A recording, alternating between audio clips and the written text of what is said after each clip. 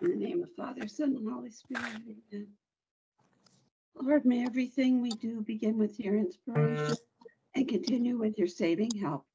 Let the work we do to have its origin in you and through you reach completion. We ask this through Christ our Lord. Amen.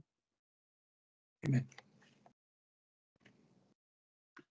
I should have said St. Matthias, pray for us. Joan, welcome. Could you tell us where you're from? You mean what church am I from? What parish? Shrine of the Immaculate Conception. Oh, another shrine person. Great. Mm-hmm. Wonderful. I was just telling Kate that you have a great resource in your parish now, Kathy Kutska. So if you haven't met her yet, find her. She will be invaluable as a resource for you. All right, so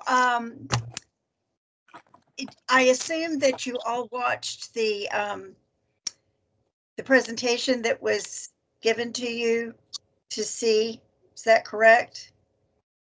That ran about an hour and 20 minutes. Rob saying yes. Joan, did you watch it? You're muted again. Somebody's muting me. I didn't unmute myself. I did. Didn't mute myself. Okay, and Kate, you're also muted. Did you get a chance to watch the video presentation that we prepared ahead of time? Yes, ma'am. I'm Okay, sorry. When was that on? It was that. I was asking if you had watched the video presentation that was. I missed. I didn't even know there was a video presentation. I must have missed something. So. Okay, well, there was a video presentation. I can't remember the exact title, but it had to do with something like 20 questions that keep RCIA directors up at night. Okay. Sounds good. Michelle's saying I'm close. So, you know, those were questions that we just, as a forum, just kind of assembled, because those are the questions that Michelle gets peppered with, and Charles gets peppered with, and the rest of us get peppered with. And so we thought those might be helpful, but they certainly are not the end all be all of questions about RCIA. So if you want to spin off any of those that were on the presentation, feel free to do that. Or if you have some that perhaps the video raised for you, feel free to do that.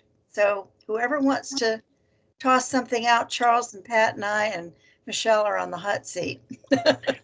Yeah, and Terry, by the way, the video will be posted, so people can still go to the link. Sure. This video will be posted, as well as the existing one is already posted. And if you don't have a microphone or you're having difficulty with it, please put a question in the chat. And if otherwise, if you want to open up your microphone, first come, first serve, or you can do the raise your hand thing, and that might be the most effective way. And Benny has posted the video link for us there. Thank you, Benny. So who has a question? Well, I didn't watch the video, so I don't have a catalyst here to add, but I don't have any questions prepared. Okay. So Kate, how about you or Rob? I just finished watching it before this. Actually, I missed about the last 5 minutes of it, but I watched the other, most of it. Most of it seems straightforward with everything that I know we've done in the past. Question is, what's changing, or do we need to know about going forward? Well, the only thing that we have right now are the new guidelines from the U.S. bishops. And I read them last night myself, and to me, they're a whole lot shorter and much more terse than the original ones. But I have not seen the document itself, the rite itself. We were told not to expect major changes. mainly changes in Latin. I mean, in translation kind of things. Charles, do you have something you want to add to that, or Michelle? Yeah, Michelle, may I go first if you don't mind? On that, one of the things, these are revised rights. Of the numbering system, 75.1 to 492, whatever, all that remains the same with this. So a lot of what you're seeing is some modifications, some clarifications. This is not like a major overhaul. You might think of it as kind of an oil change versus 30,000 mile check. In that regard to it. I say that a little tongue in cheek, but a lot of people think this is a whole new game. It's cleaning up some things and amplifications, for it. Now, while we have seen some of these approvals, don't forget, this still has to go into publication, and it still has to be issued when that exact date for implementation is. Because let's face it, you're going to have the book before you implement, with this. So we're hoping maybe the end of this year, beginning of next, as that goes. I will remind you that there have been a number of resources out there on Team RCIA. I know many of you are very familiar with that. Team RCIA did some webinars. I don't remember what's posted now. Some of you may be members of that. But they had some webinars and some resources that were posted about some of the changes coming, because with the going back and forth between the U.S. and the Vatican, with some modifications here and there and approvals, some of that was public, and Team RCIA did go through what was considered some of the changes that were to be approved for that. So you may want to look at that just to get a little clarification. Michelle, did you want to add anything to that? I guess mine is only a little bit of being confuzzled as to the fact that the national statutes have been released, and we have a date by which the decree will be implemented of 12/1, which is the first Sunday in Advent. But it did not, in that document, which I did post the link to here from the USCCB for the national statutes, which will go into effect as, again, 12/1 of 24, it did not in there state anywhere about when to expect a actual revised rights book that we would be termed OCIA. So I'm kind of confused myself as to, I've asked somebody who happens to have some contacts at USCCB to say, so we've got the national statutes. By chance, do you know when we could expect the actual rights book to be released and put into effect? One would think they would be concurrent, but one could possibly be wrong. So you know how the church works at its own pace. So when we get an answer for that, or if somebody else happens to see an answer, please let us know, because right now I'm just a little confused on that issue myself. And Michelle, to your point, one thing you will notice as this evolves, for it, the national statutes were in the back. And I think a lot of people treated it as like supplemental or appendix type information. In the revised version of this, the national statutes have been kicked to the front. And that's good, because you need to kind of understand the national statutes before you dig into the tenets of what will be the OCIA. So that's an interesting change that will be coming down too. One of the other changes that I noticed in the national statutes is some flexibility is given to the local bishop. So, that's going to be something that would maybe take some time for each diocese to make its own decisions about how they want to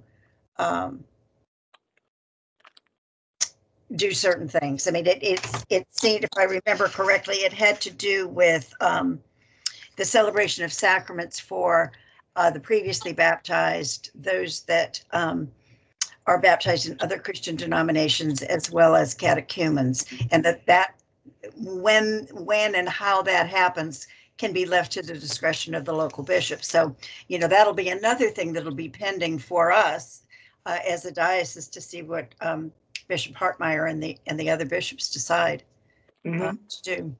That's true, because that, I think it's norm 17. I have to go back and look, but it did refer to the fact that a simple rite for the candidates was, it made it appear that that was going to be forthcoming within the OCIA rights book. But again, it wasn't completely clear, and it's a matter of conjecture. But it does seem like that you are right, Terry, that it will fall to the bishop to decide that. But whether or not that's going to have any outlines as to what that should be in terms of candidates, because I know I'm assuming if we polled most of the people here, we would find that 80 or more percent, at least, of the people that you deal with really aren't dealt with in the rights book pretty much at all, because they're existing Christians who are seeking full communion into the Catholic faith. So the rights book spends great amount of time, for good reason, with those that are unbaptized or the catechumen, but it doesn't really address as in depth to the extent for those that are candidates or those seeking full communion from another Christian faith. So No, and I don't mean this as being sarcastic or tongue in cheek with it, but if many of you remember Paul Harvey, he did radio and TV. He would say whatever, and then there'd be an ad, and then it was now the rest of the story. And I think that in many respects, that's where we are. We know part of the story, but we're waiting for the rest of it to tell us what to do, with this. And it's not a matter of it not being done. It's a matter of what that implementation will be and the framework for that. And we just have to wait. There is, a whole section in the right for those that are baptized in another Christian denomination. I think it's important. I'm old enough to remember things like, a priest would receive a person that was baptized in another denomination kind of quietly in the rectory, before Vatican II. And so we've come so far in ecumenical sensitivity and recognizing all baptisms, with a few exceptions. So the rite of Christian initiation made huge leaps forward in the way in which we deal with, or I can't think of the right word that I want to use right now, but with people from other Christian churches. And the rite that we have now, if you read it carefully, bends over backwards to tell us, do not call them catechumens, do not call them converts, be ecumenically sensitive, acknowledge and recognize and celebrate the oneness of baptism that we all share. So, keep that in mind, because that, to me, that's the driving force even behind the current rite, is ecumenical sensitivity as a huge importance. Does that, I don't know, Rob, we kind of went in several different directions with your question, but. Are we as clear as mud, Rob? Oh yeah, I mean, Okay. I've been working in RCIA parish probably 20 plus years now. So, I've gone through several directors, and just being an active team member, and one of our Breaking Open Word team members, we're there, and so we'll do what we need to do. Do you have anything that in particular, that in your particular situation, that you have a question on overall, on how one is treated or how one is not treated? No, I mean, we've been able to, segment out the elect from the candidates, and, and treat them respectively, as they should be. And so, we're not, we don't have a problem with that, where we kind of meld them together. We do have, a good understanding that, we do treat, full baptisms, Trinitarian baptisms with respect, and that, they're not, they may need the catechesis that, a person who's never been baptized would need, or they may have, been coming to mass with their spouse for years and years and finally decide they want to become Catholic. They're well catechized. They're probably better than some of the people sitting lifelong, cradle Catholics. So, Hold on. Yeah, I think, as I was preparing the slides for the portion of the video that I did, the right was making a clear distinction between those that are catechized and those that are uncatechized, whether they're Catholic or not Catholic. And uncatechized, covers a whole range of things, not just what they know intellectually, but are they familiar with liturgy? Are they people who value community? Are they people who are serving God in the world and in the parish and in their families and in their community? So I remember when I was trained a gazillion years ago, I need to dig this out and find it and share it with all of you, because it was prepared by, I think, Father Jim Dunning, and it listed different kinds of conversion that are needed, like conversion to God for some people, right? Conversion to Jesus Christ for some people, moral conversion for some people that have lived a life not in keeping with the gospel, conversion to community. So there's several different ways to assess a person's level of readiness and what kind of catechesis they need. I think on the video that the section that I did, I was talking about particularly Baptists that have no liturgical formation whatsoever. And that's a big change for being used to a very stark church environment, very simple, very plain, mainly music and homily, not connected to a liturgical cycle, none of that stuff. So when they come into a Catholic church, it's like, talk about culture change. I mean, you got a whole lot more to look at. You got ritual that is consistent from week to week. I mean, it's just mind blowing. And we had a young man this year who, it was really funny. When he called, he wanted to know if he needed to bring a Bible to the sessions with him, that the only Bible that he had was a King James. And I said, no, you don't need to worry about that. We'll provide you with a Bible, in time. And then he told me that he had read Augustine. He had read Thomas Aquinas' Summa. I thought, holy crap, but it was all head stuff, right? And he had never been to a Catholic liturgy. Never. So, getting to know these people and their backstory is just so important in terms of what we need to provide, because each person comes with their own faith story. Terry, let me interject something. I talked with Michelle about this the other day. As we all know, there are a lot of resources out there on RCIA. Mm-hmm. And many of those resources will change in due course. But I'm getting the feel from a number of those that have materials and publishers with this, that they will probably exhaust those resources that they currently have, with this, because let's face it, if this is issued, it doesn't give too much time to produce a whole bunch of new books. And a lot of what we have out there is still good with this.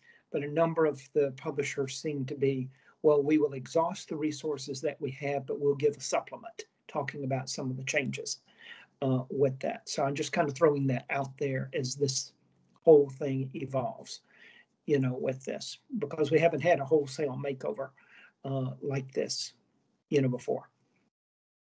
And I think as a forum, as soon as we get the right in hand, we're obviously going to be providing you with whatever we can to help you navigate the new right. I'm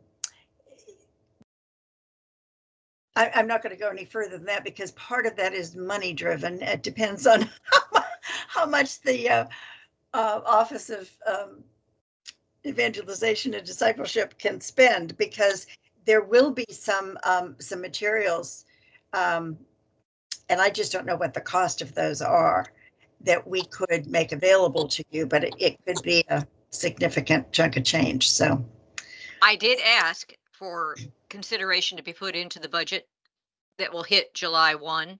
So I have not gotten any feedback yet as to what was approved and what was not approved budget wise, but I did warn that since this was going to be considered for us a very major change, even if we still need to know everything and be able to get that information out to people. The one resource that I'm thinking of, but I do want them to update it a little bit more if they're going to do it, is Team RCIA has a series that the archdiocese or any archdiocese can subscribe to, and then turn that subscription basically over to anybody who wishes to access it. And that will run somewhere under $2,000 for a year's subscription. But unfortunately, they recorded some of their things a little early, so there's many references in some of the videos about, well, we expect this to be out in 2023. Well, it's not going to come out to the earliest of being put into effect till 12/1. So I want to see if they're planning on updating some of those shorter portions of the video, which would be awesome. And then I think it would be a very viable thing. The other thing is I've asked that we could look at having budget to maybe have someone like a Team RCIA, or maybe someone from Liturgical Publications, or someone like Dr. Jimena de Brock, because she's bilingual, to come in person and talk to not only the RCIA directors, but their catechists. So that would be my goal. That would be what I would hope might happen. But again, we don't have our budgets back yet, so I can't speak to that. And plus, since we don't have the rights book, I want to be able to address everything well at the same time, if at all possible. And since nothing says anything yet as to when that's going to be released, although we know the national statutes are supposed to be in the front of the book, we just don't know when the book's coming out. So I would like to be able to do it in one large grouping and attack both the national statutes and any changes in the rights book itself, which are mainly, from what we understand so far, going to be corrections in the verbiage. So like if someone is a catechumen by status, but they are in the current book a candidate for the right of election, that's confusing. It's like, but we have candidates. So what they were supposed to, or they've told us they have done, is to clean up those references. So if someone is a catechumen, they are eligible, or something to that effect, for the right of election.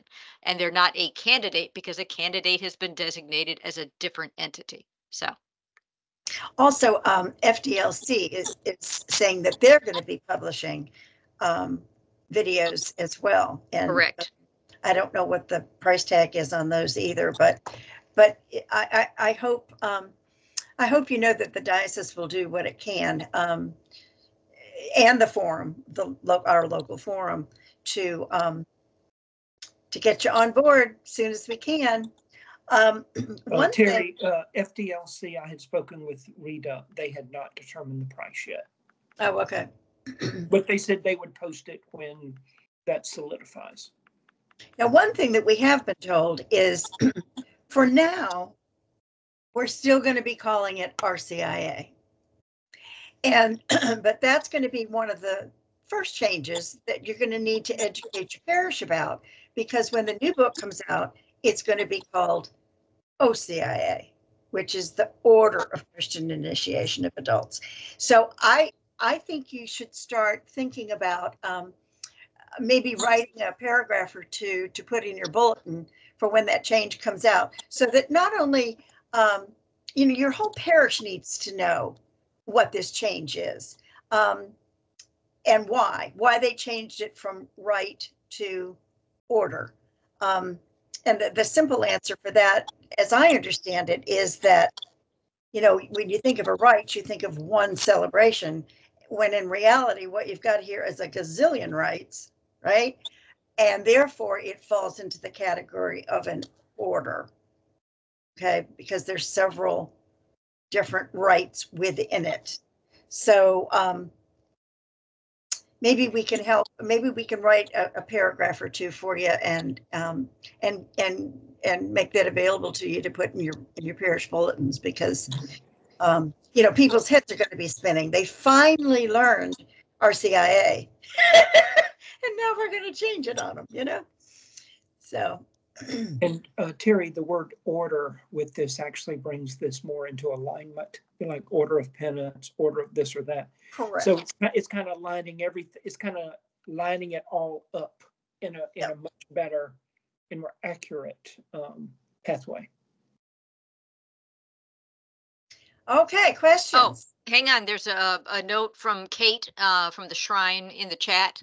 And she says, have you talked to Team RCIA about their own name change? Is their membership still going to be the same and worth the investment? Right now, it's about $1,000 per parish. And they did say something that a change would be coming with them too, you know, for it, to bring it in sync. But they didn't go into any details, but they did remind people it won't be Team RCIA. Oh, okay. Now, as to cost, I haven't heard anything. I'm sorry, Kate, go ahead. They're not going to change any of their offerings. I mean, their videos and training and all is probably going to be the same, right? They're just changing their name. The things that they have, whether it's FDLC or Team RCIA or ACM, any of those, the videos, including Forum, which you will find archived on the OEM website, you know, here at the Archdiocese. Those things that are there will remain there for it. Things going forward will have the changes.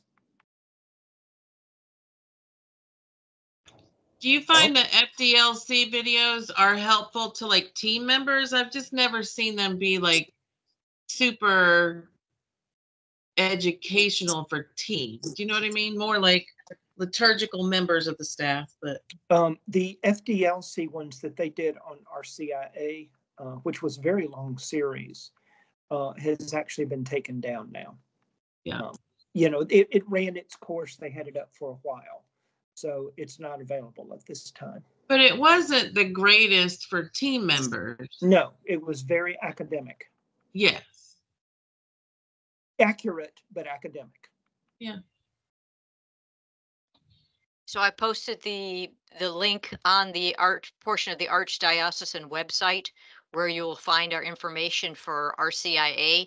If you go on the ArchATL website and click on ministries and follow that down to the rite of initiation of adults, that's where you will get to that page. There are some quick references on there, and then our resources that you click on that. And if the first one up is the Archdiocesan Forum for the RCIA, click on that, and that will bring you to all the archived webinars that the group has already done.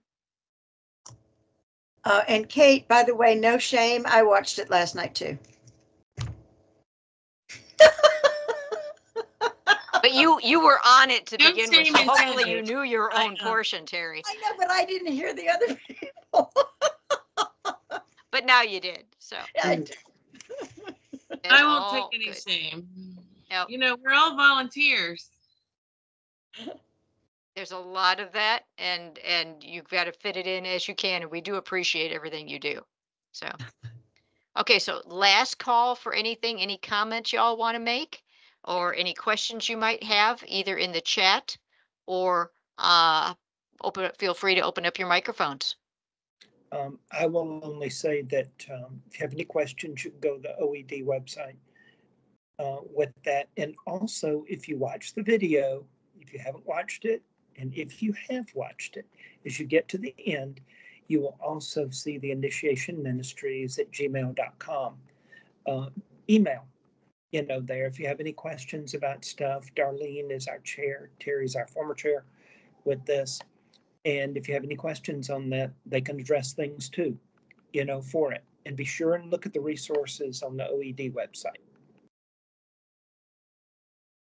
So as soon as we get information from USCCB on the actual publication and implementation date of the OCIA rights book, we will be the first to let you know. We will blast that out very loudly in an email to everybody. But I would recommend, again, if you don't if you are a parish catechetical leader in RCIA. Thank you, Benny. He just posted the link again in the chat. So you could take a look at that, click on that, and that will take you right to the existing video. This will be edited and put on in conjunction with that. It may have its own YouTube link, this own portion of it, but that will also be available hopefully by the end of day tomorrow.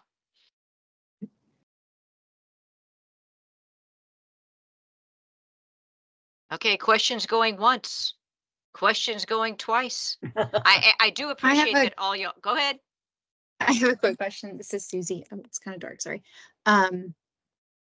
This might hopefully would have a short answer. I don't want to like make this, this could be opening a can of worms, but I'm planning we open RCIA. Cans of worms all the time. Okay. It's okay, Susie. Okay.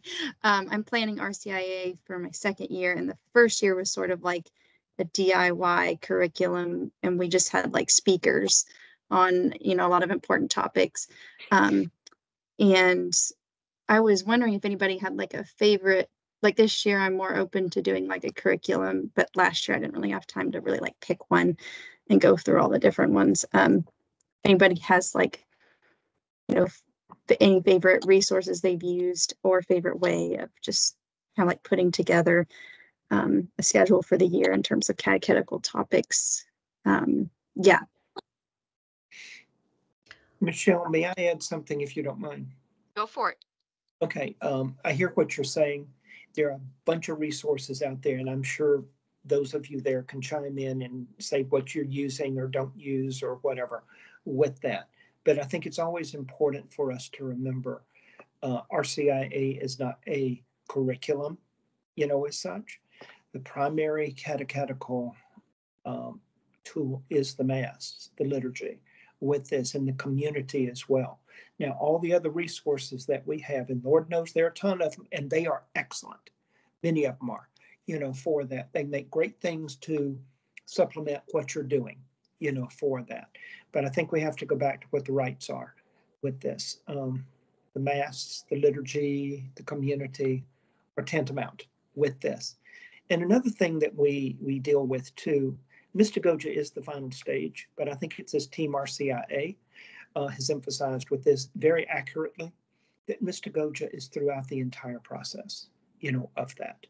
So I may not have completely answered your question, and I hope the rest of you on here, maybe you'll chime in and say what resources you like.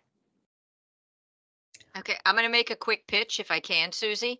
I've been helping with the beginning weekend retreat for those coming into RCIA at the cathedral, and Bernadette Flowers came up with what I thought was I wish I could have claimed it, but it's her idea through prayer, that she did a opening 2 weekends back to back. One was a full weekend, the other was a partial weekend, but she began these people by using the Rescue Project as a retreat experience. Now, I'm going to tell you, I helped facilitate it, and because the fact that I was there watching what the Holy Spirit was doing, these people were blown away. But not only were they blown away by the information, they took to heart what Father Ricardo was saying in these videos, and then the small group discussions that ensued after that, that they're about, some of these people that were candidates are about to come in at Pentecost. And they're still talking about, Father Ricardo said that we have a mission. God gave us a mission. I need to figure out my mission. That's right now, that's my mission, is to find out what God wants me doing with myself as a Catholic or a soon to be Catholic. She said that comparing the two groups that she brings in at different times of the year, the ones that she did in the stuff that she's always done, and then the group that she brought in with Rescue as the opening retreat weekend experience, she said it was night and day. About these people that came in with Rescue took everything they were doing with a different level of intensity and serious, not as in, you know, but they knew that this was important. They knew that they were being called by Christ to enter his church. It was a different level of understanding. And then Bernadette fills in the blanks as she goes along when she knows what these people do, because that goes back to having interviewed these people intensely, to talk to them, to find out where their gaps are, what's their walk, what have they understood, what kind of catechesis have they experienced, are they uncatechized completely, do they have a couple of gaps, maybe they just have a problem with Mary, let's address that. And as a candidate, you're ready. There's all sorts of different ways to do it, but I was just unbelievably pleased and excited to see what God did with using this rescue project in existence. It's free on their website. You can download the leader guides. I'd be glad to help you with that. But it was really intense in such the most beautiful way. And then we got the side beauty of the fact that the Archbishop was there doing a mass. He was getting taking off his vestments in another office. I was able to find Father Geraldo and say, hey, does ABH have a spare minute? He came out and talked to went over to each small group, and there were about 8 of them, different small groups, insisted on a group picture. And like, here are people this is the first time they've kind of approached the church, and the Archbishop of a major metropolitan church is taking time to talk with them and get to know them a little bit. It was amazing. And I know everyone doesn't have that option of having ABH in the next room, but that was an extra grace that we were given. But just the atmosphere that it engendered in these people was amazing. So I would ask you to possibly consider using it to some extent. Yeah, and he has Rescue, that is. Rescue has a newsletter type thing that Father Ricardo puts out, which is excellent, as well. And Michelle, I will tell you, at the cathedral for the Easter Vigil with this, the Archbishop, just before we do the conclusion, he does, it's almost like a mini homily, but he talks to the people from up by the cathedral. And he says about welcoming, if you need to call on me, you're welcome to do this. He does about 10 minutes of that, really heart to heart with the people who have just entered the church, for that. Very moving. Or Hartmeyer to Hartmeyer, as the case may be. Yes, that too, with it. But it shocked us. It actually shocked the deacon last year too, because the deacon was about ready to say the mass is ended, and Archbishop turned and said, not yet. So Michelle, you were talking about doing Rescue, the 8-week program, just on a weekend retreat. We had it as a weekend, and then and I can give you, we played with it because it was the first time we did it, Kate. So as we went through the day, we realized that, well, there's more discussions happening here. So let's let this go a little longer. We'll push that other session into Sunday. So we did that. We did it with full hospitality. So we had breakfast for the folks. We had lunch for the folks. And then we ended Sunday that they could, in time, so they could go to Sunday Mass if that's what they chose to do. And then they followed it up the following weekend with like the last one about, now that you're rescued, what is your response? And then launched from there into anything that they needed to address catechetically. I could speak a little bit about the way we developed the RCIA process at St. Thomas Aquinas. Like you, is your name Susie? It comes up as Jacob. Yeah, that's my husband's name on it. Okay. Susie. I kind of thought you didn't look like a Jacob.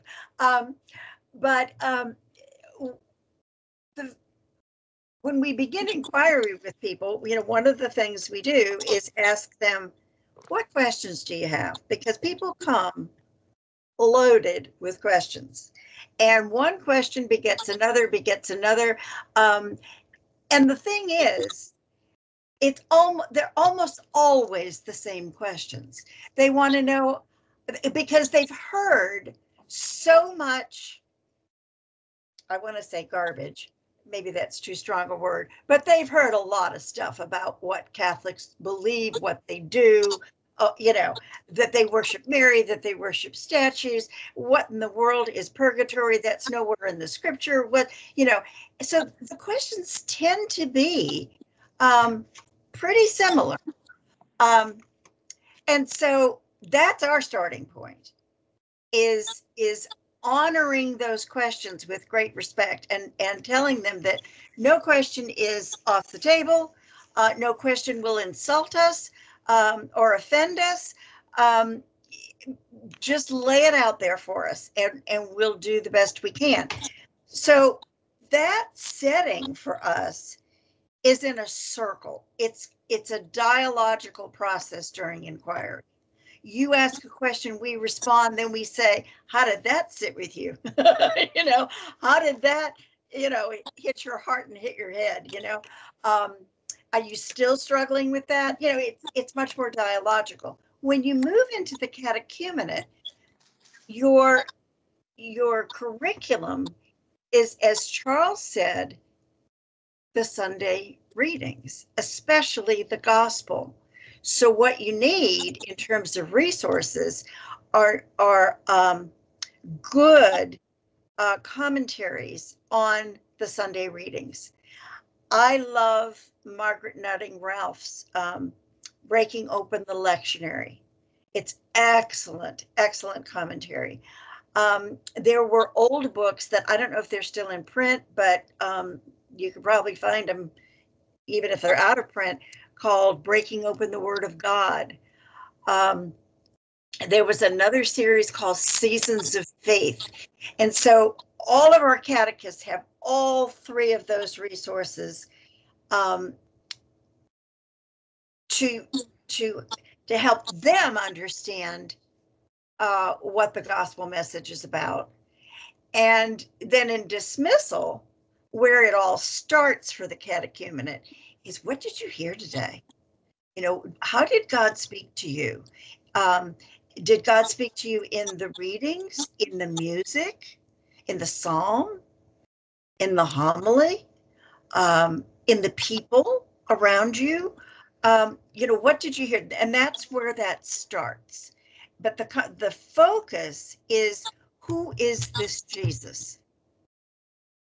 That's the focus of the whole catechumenate period. And I would add the period of purification and enlightenment, which is just a much more reflective, deeper dive into who is Jesus and who am I in relationship to this Jesus? What is this Jesus asking of me? So, you know, you don't need a curriculum, I guess is what I'm trying to say. You need to read the rite and see what it's asking, like especially if you go to paragraph number 75. That tells you you should be catechizing on the teachings of the church. You should be catechizing on liturgy. You should be catechizing on community. You should be catechizing on service. That they're trying to form missionary disciples. That's what the RCIA does. It's not to, you know, to give somebody a master's degree in theology. It's to form disciples. And, you know, when you think about it, up until what, 300 years ago, people didn't even read. You know, people didn't have books. So kind of get away from the book mentality and focus more on experience, on faith sharing, on who is Jesus. Your catechists need to be good witnesses, you know, people that can share their experience of being Catholic, of being a disciple. So I don't know if that helps or if that just makes a mess of things, but there is not one curriculum. There just isn't. That's perfect. Well, so Terry, we draw, I mean, I have file cabinets, you know, I'm a file cabinet person. And so I've got, you know, if you said to me, tell me more about the Ascension, I've got a whole file on the Ascension. You know what I mean? It's like, it's just there in bits and pieces, and I pull from this and that and the other in order to give material to the catechists. So it takes years of gathering that stuff. It just does, you know? It doesn't happen overnight. Terry, as I'll share this, Michelle knows this. A couple of you may have heard me say it. I was speaking with an individual at an unnamed parish because we want to protect the innocent. And the individual who was doing the best he could with things indicated to me, well, they took the online RCIA course.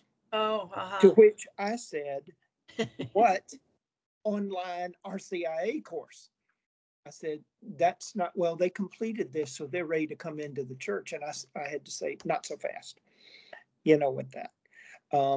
Apparently the materials, and I do know what the person used with that material is not bad, but the tone of this was coarse. And again, it goes back to making sure we all understand how this process should run. And we strive for, as Jimena de Brock said, gold standard with it. So we keep reaching for that bar, with it. And there are some very good resources out there. But again, like Terry, like you were saying, it's the liturgy, it's the community.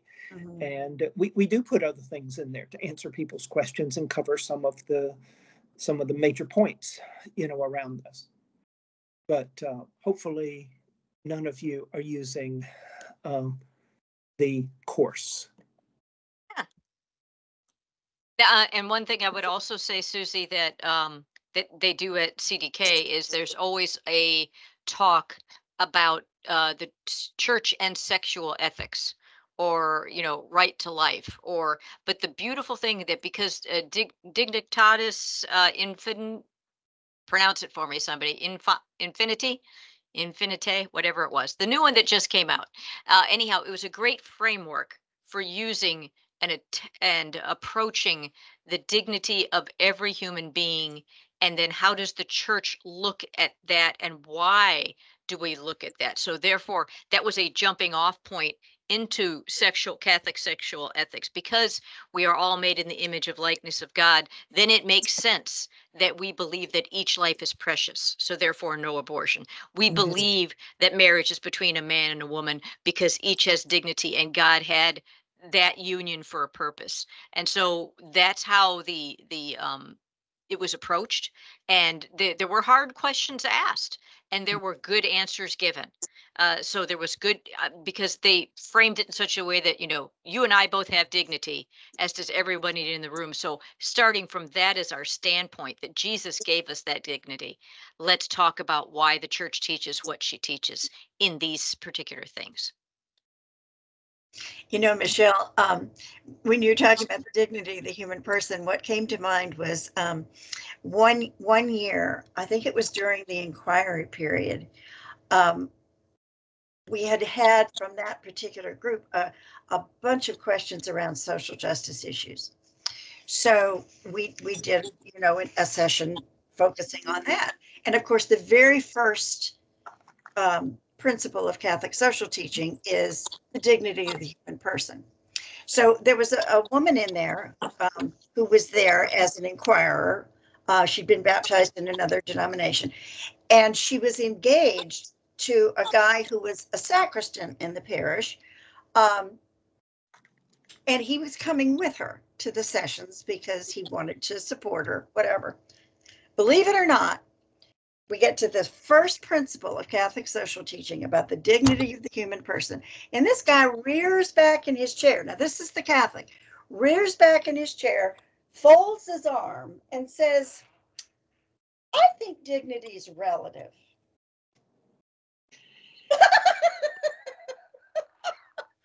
Yeah. It blew my mind. My mouth fell open. I didn't know where to put my face, It was like, oh my goodness. For 5 years of study, that's what he came up with? Uh-huh. Okay.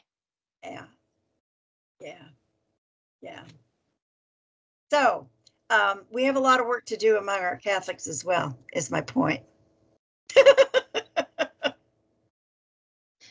Well, we're about coming up. We're almost at 2:30. So does anybody else have anything that they want to bring forward or have us to try to answer for you in a future call? Or maybe something that the forum should consider doing as a presentation? We are open to ideas. And I appreciate that. And Susie, Vince is a really good resource. I know Vince, we go back a few years, so that'll be good.